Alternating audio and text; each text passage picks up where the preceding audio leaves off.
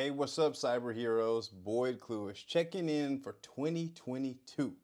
And this is going to be an exciting episode of Don't Be an IT Guy, because what we're going to do is we're going to talk about how to break into cybersecurity with no experience. Yes, I really said that.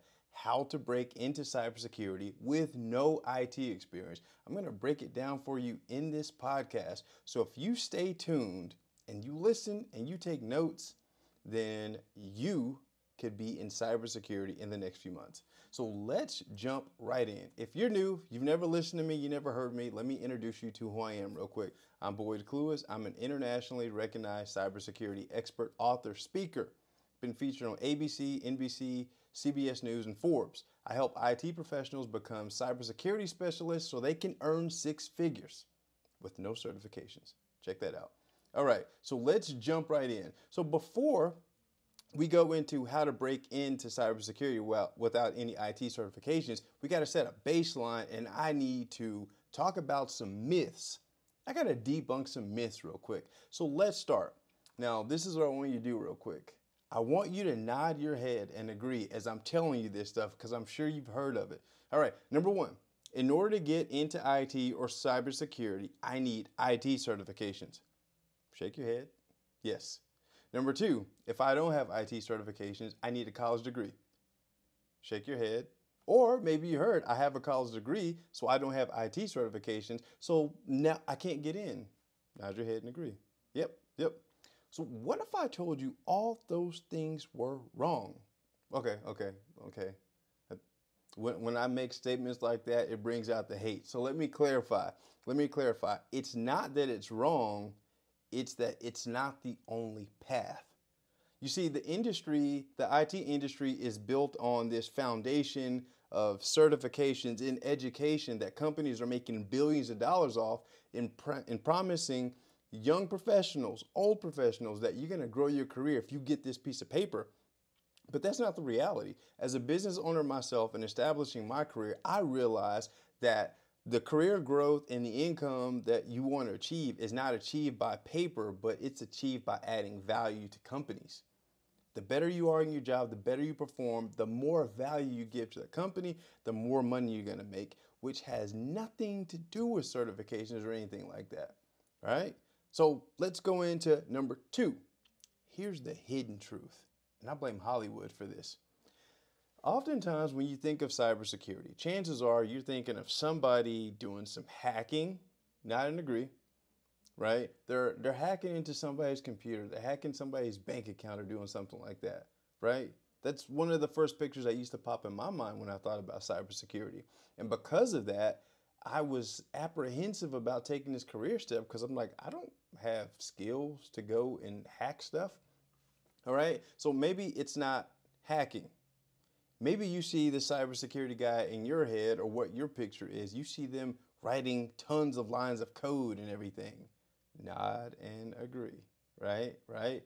But all that it's not necessarily wrong, but again, it's not the only way.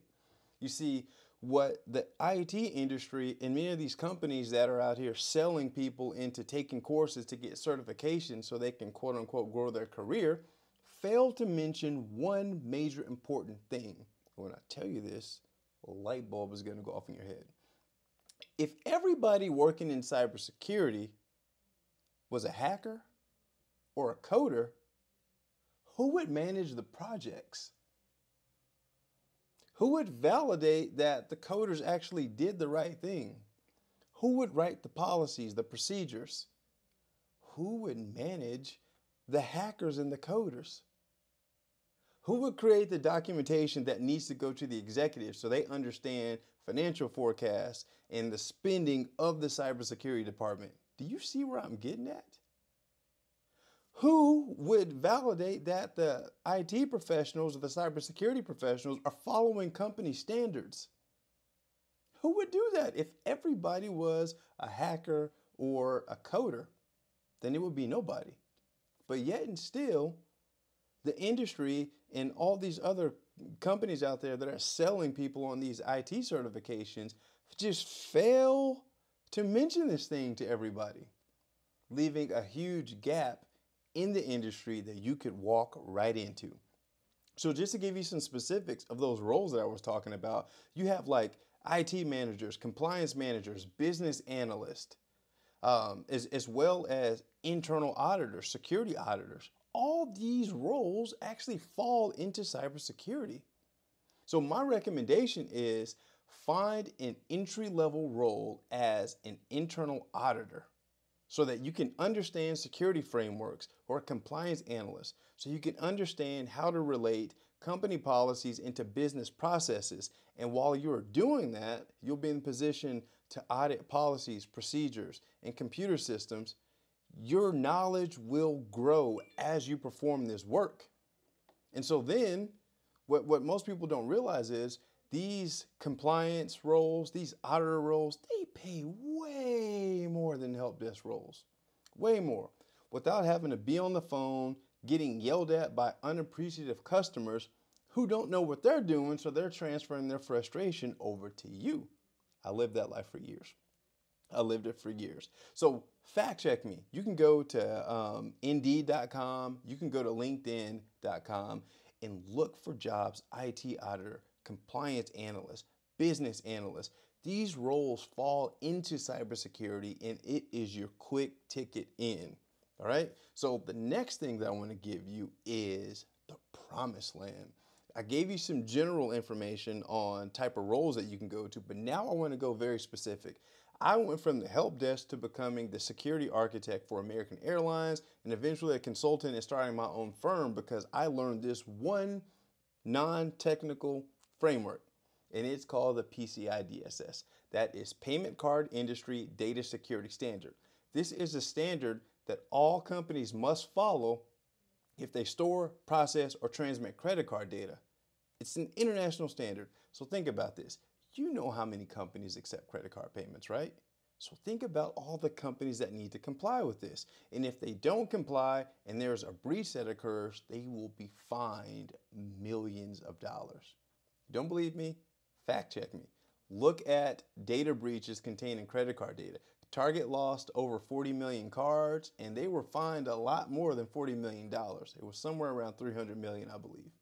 But this industry, understanding this framework, it's 12 requirements and hundreds of sub-requirements. But when you can understand this framework and help the business translate these requirements into actionable items that they need to do to maintain compliance, you become so invaluable. Because this isn't one of those things that's talked about a lot. There's all these unfilled jobs that are being left there because nobody's talking about this and nobody knows how to do it. Wide open industry.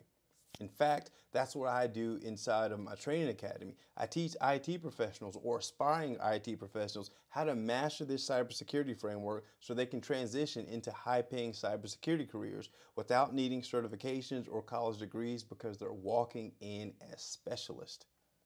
So that's it, guys. I hope that you got some value from this episode because we're going to keep this coming. As a matter of fact, every month, I'm going to hit you with a new podcast that is going to give you some insight to take your career to the next level. And I'm calling it the Growth Series. I probably should have led with that, but it just came to me to tell you now.